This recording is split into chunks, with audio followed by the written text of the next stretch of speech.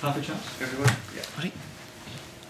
Callum, the manager wanted you all to put a smile on the face of the nation. I think you managed that. Can I just get your kind of considered thoughts on what you guys did on Thursday night?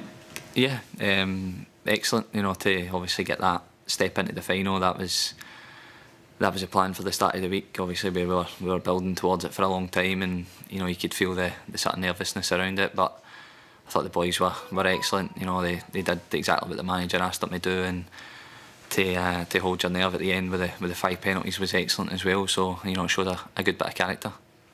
What was it like to be involved in it? Were you relieved? Were you delighted? What was your kind of preeminent feeling after it? Oh yeah, obviously, you know, delighted. I think you can see that for the celebrations after the game.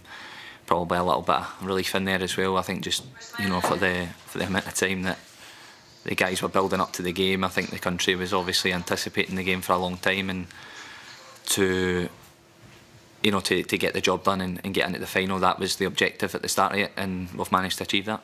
Is that one of the most significant results you've been involved in? Most significant games you've played in? Absolutely. Probably one of the biggest games. You know, you've got the country willing you on.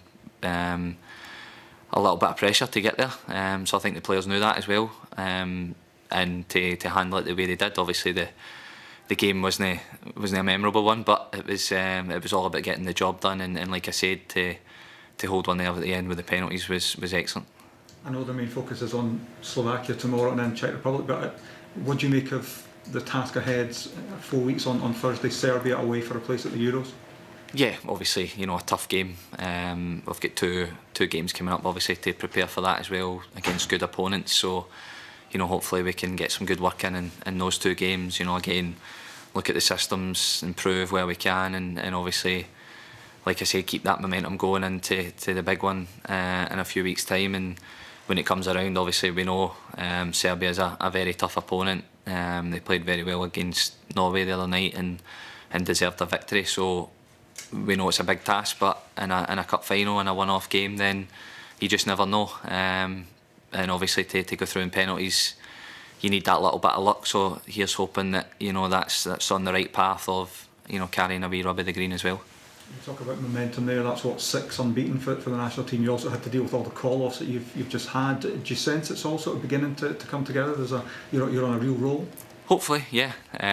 Like you said, a little bit of a situation at the start of the week, and we've managed to come through that well. So, you know, we're missing some key players, but I think the credit has to go to the guys that came in and played. They were first class, and it shows another, you know, strength and depth in the squad, and that can only be positive. You know, going forward, like you say, we're trying to build something, and if we can get as many good players fit and available for Scotland, then ultimately that's the best thing for the country. International football is quite difficult at the minute with all the travelling, with the pandemic, etc. Does that have any effect on yourself or the players? Is it just a case of observing all the protocols and crossing your fingers? Yeah, pretty much. It's you know, you can try and do as much as you can, and obviously the medical team here have done a great job with the protocols and things like that. So you have to just try and adhere to the rules as best you can, and just hope for the best a little bit. And I think in the sense where if things go wrong, you have to just try and adapt as best you can. So, you know, fingers crossed we've did that well so far, and hopefully in you know, camps to come, then we'll do the same. Is that a different and difficult thing to get your head round with as a player, Callum? Because if you have a normal injury and you're ruled out of a game, you can accept it, but in this case you might feel fine, but be told to isolate, as some of the boys have been for these fixtures. Yeah, exactly. I think that's the difficult bit of it. Like you said, if it's an injury and you know you've got something, then it's a little bit different. But you know, circumstances can dictate you missing a game, so you can understand the frustration of the lads that's happened to. So, but again, I think the main thing is the safety of everyone as well. So you can't take any chances in that sense. But you just have to adapt as best you can, and try and get your head around it, and try and follow as much of the protocols as you can all of the time. The manager says the players at the big clubs, like yourself, for example, can handle playing 3 games in the space of a week, 10 days. Realistic for you to do something like that in this scenario? Yeah, I think so. You know, I always talk about it. I like to play as much football as I can, and you know, it is a quick turnaround. But you know, we're just at it as well. We pretty much have 2 days in between every game that we play, from, you know, July onwards every season. So we're in a routine where our bodies can handle it, and like I said, you know, previously we've obviously been curtailed with the virus, so to get back on the pitch playing, I just want to play as many minutes as I can. You've done that successfully, well, right through your Celtic career, but will your manager be understanding if you play 90 minutes, 120 minutes, 90 minutes and then go back for a big fixture at the weekend? Yeah, I think obviously, you know, he maybe look at it slightly differently, and that's the challenge with the international managers as well. They have to try and see it for both sides of point of view as well, and that can be a little bit difficult sometimes. But you know, I think if you're fit and healthy and well and you want to play, then obviously you're a footballer and that's your job. That's what you want to do. So I can understand it for both sides. You know, I just love playing football and I want to play in every game that I can. So you know, that's my take on it. 3 games in a week, is that just a normal week for Callum McGregor? It's a quiet week. That's a quiet week.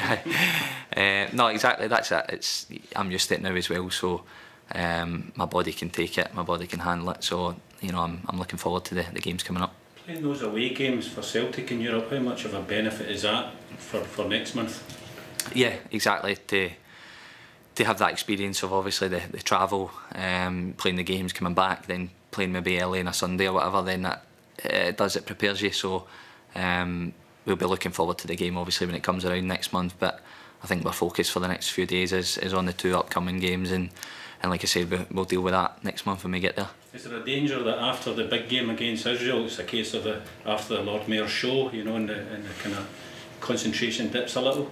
I don't think so. I think, you know, hopefully it'll go the other way in terms of you know, that being probably the first success as the group's had together, and it was a big moment for the group as well. So you know, hopefully it'll go the other way where, you know, boys are bounced onto the training pitch this morning, probably feeling better than what they would have done if they'd have lost the game, and you know, there's a real sense of happiness and togetherness in the squad. So you know, I'm hoping that it'll go the other way and everyone will be fresh for tomorrow. Feels like so everyone's had their say on the shape of the team with the 3 at the back and everything. Steve, I think, said after the match that he'd talked with the players about it and everyone was into it. Do you feel like the players are getting more comfortable with it, like it's something that's starting to bear fruit? I think so. I think you know, that's obviously the last couple of camps that we've played that formation, and you know, it takes a little bit of time to click and gel and make sure everyone's in the right position as the ball moves and the team move together and press at the right time. So you know, it does take a little bit of time, and then even more so in international football when you have so many different football philosophies coming together. You have 2 days to put it into practice. So you know, I think the manager's done a great job in that sense of getting us organised, and you know, I felt like we were pretty comfortable the other night in terms of, you know, we weren't conceding much chances. You know, maybe we gave up a little bit too much of the ball, but I think you would rather their centre backs had the ball than the 7 did, and he was our main threat. So we managed to snuff him out pretty much every time he got towards the box, and so it's just a case of building and trying to get better at playing it, and that comes with the confidence of getting results and building momentum. So you know, hopefully that's something that will come pretty soon. Is it the chance creation, getting the goals, is that what you hope has to be the next thing that comes from this? I think so. You know, obviously like I said, the last couple of camps we've looked fairly good defensively. We haven't given up many chances, and like you said, that's probably the next building block in terms of working on that system. How do we then get the full-backs involved and playing more like wingers and swinging the game that way? So like I said, that will come, but it takes time, especially when you have, you know, 2 days sort of preparation time for the game. Can we have a chance to speak to Stuart or Ryan, Kieran, that had to miss the game? Yeah, I spoke a little bit to Kieran the other day, so you know, obviously he's frustrated, but the 3 boys, you know, texting in the group chat straight after the game, they were delighted for the boys as well. So you know, obviously we were gutted they missed it, but it's nice to see that they were straight away in the group chat and delighted for the boys. So you know, you have to have sympathy for them. We desperately wanted them involved, you know, and obviously the situation that is really difficult. But you know, as a group of players and a squad, then you know, we're very much together. Sounds like you were trying to do it kind of for them as well, partly. I think so. I think, you know, we are a group. We're a strong, close group, and you know, when you lose a couple, then you have that sense of, right, let's go and do it for the lads as well. And like I said, the boys that came in were first class, and it was a real team effort. Thank you very much. Perfect.